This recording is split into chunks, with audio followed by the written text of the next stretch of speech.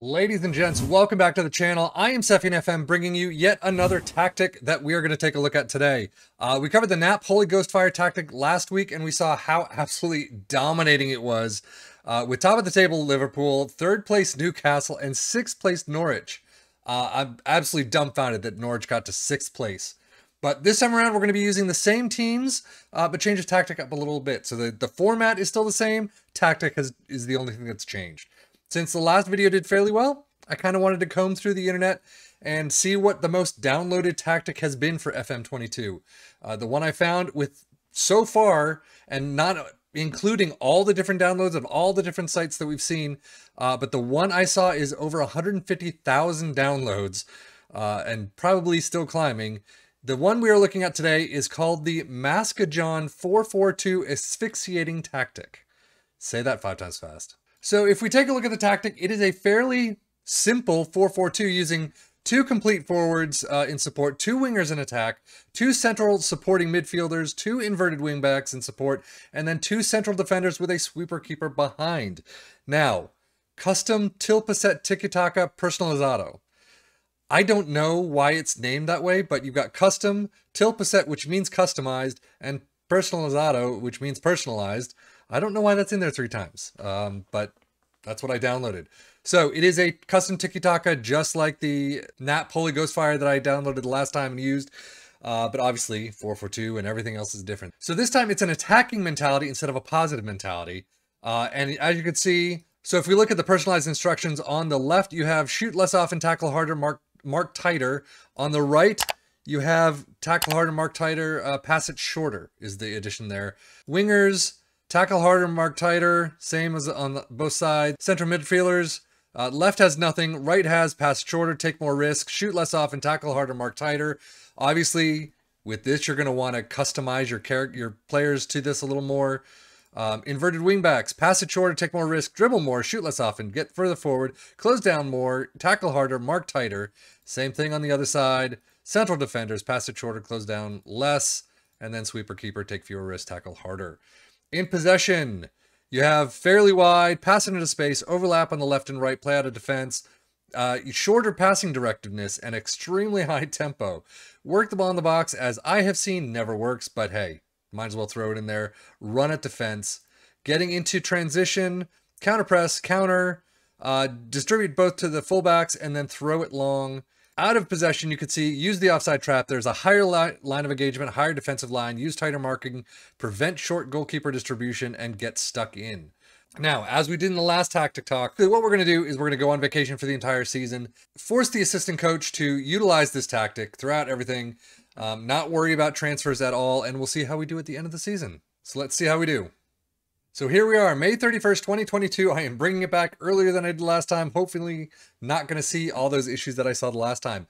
As you can see, Liverpool, yet again, absolutely dominate the league. 34-1, 1 draw, 3 loss. Who did they lose to?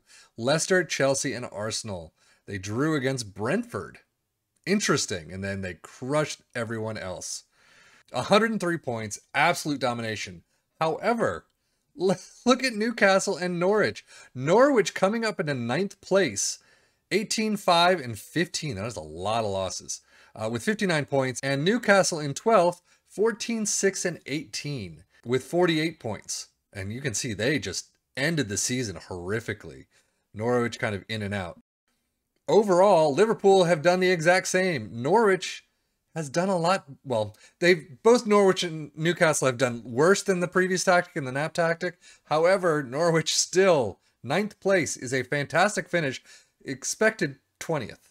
So Newcastle, however, was expected 10th and has finished 12th. Not too far off their projected target, but still fairly big difference between the Nap tactic and this one. So let's see how they do individually.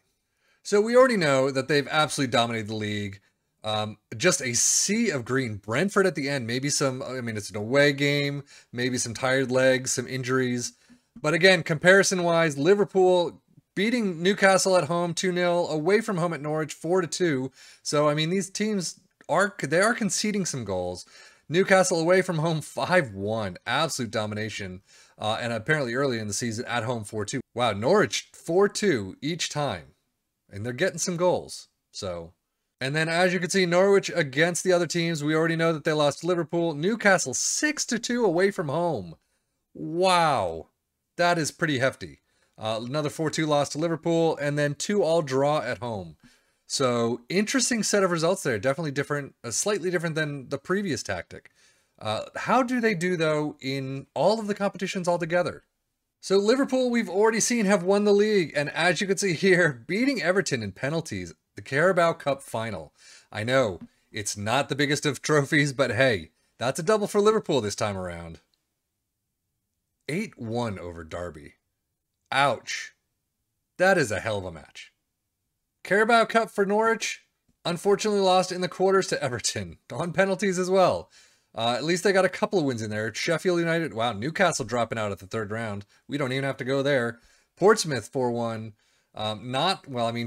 For Norwich, who should be bottom of the league, that's a fairly good run through. So Everton beating them in the quarters and then losing out to Liverpool. And just to see it, they did crush Stoke away from home 4-0. But as we saw, Norwich 2-3 winners in the Carabao Cup third round.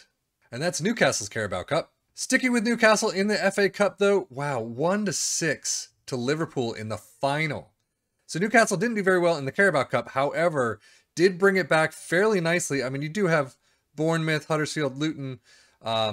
So they don't have the strongest of opponents. So Newcastle dropping out to Liverpool in the FA Cup semi-final, which means Liverpool has gone to the final yet again. Now, how did they do?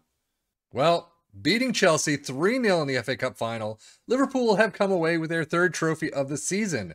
They've got one more to go through. Can they get the quadruple? But if we look here, I mean, Hull 2-1, Brentford 2-1. Okay, these two are kind of lower on the totem pole. Fulham 2-0, Manchester United 4-0. No longer that dominating side that we saw in the nap tactic. Newcastle crushing them at Wembley 6-1, and then Chelsea 3-0. Now, the other two teams did not have any European qualifications, so Liverpool get the quadruple. Look at the Champions Cup run. No losses whatsoever. They only drew to Atletico Madrid 0-0, and then they drew to Atletico Madrid again 1-1.